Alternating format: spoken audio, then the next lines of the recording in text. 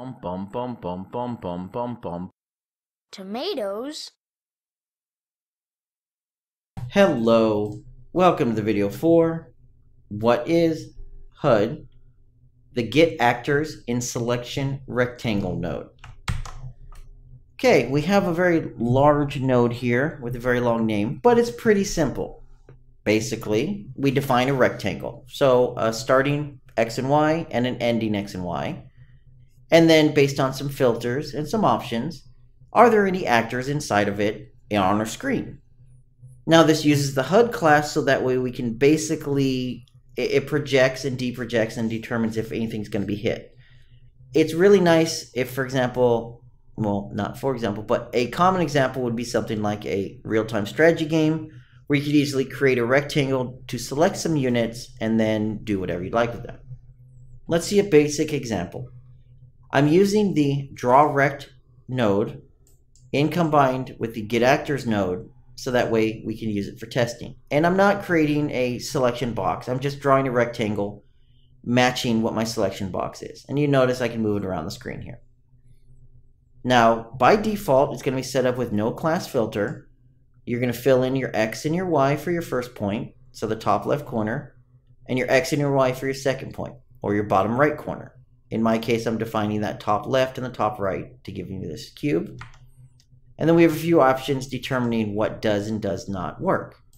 But by default, if we set it up like this and we hit play, nothing's going to happen. Our filter is none by default, and this is things, the filter is what's filtering out what we can select, what will be returned in our output. So by default, nothing will show up. If we change this to actor, for example, and we hit play, we're going to start seeing a large number. That number in the top left is how many actors are being outputted in our array. Now keep in mind, we have a lot of things in our scene. Our character is composed of a lot of different objects. We have this cube in front of us here. We have a background, we have some shadows, we have some text, we have things like that.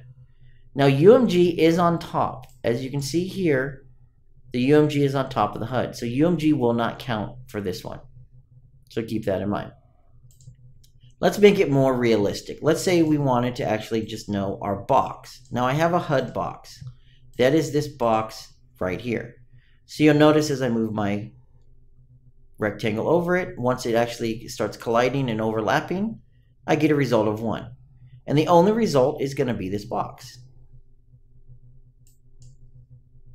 As long as any point of that item is overlapping, we're going to get back a valid result. Now we have a few options here. Include non-colliding components. Basically, these are things that are not colliding, that are part of our box that will basically trigger an overlap.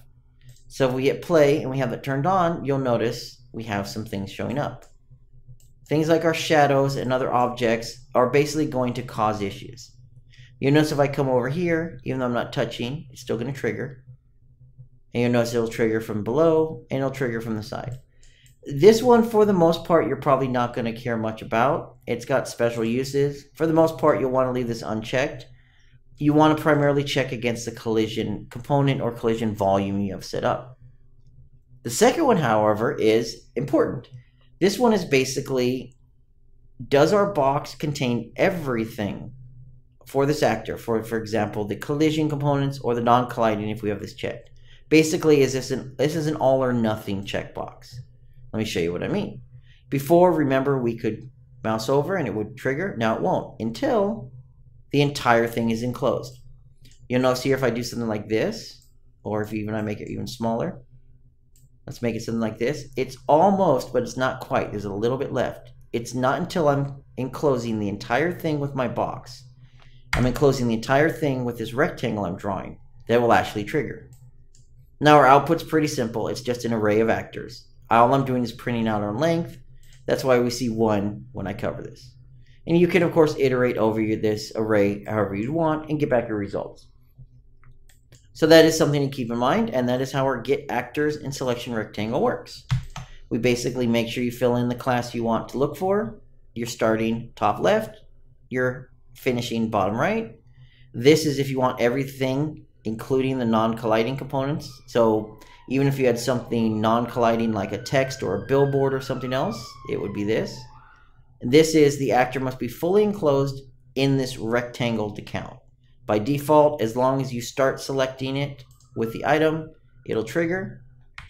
And if you turn this on, the entire thing must be selected. So that's it. That's going to wrap up our Get Actors in Selection rectangle box.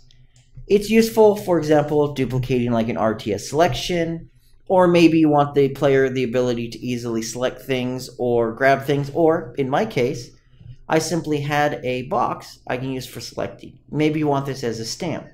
This is a tool where you're digging, you click on it, and it's going to go ahead and react to anything underneath it appropriately.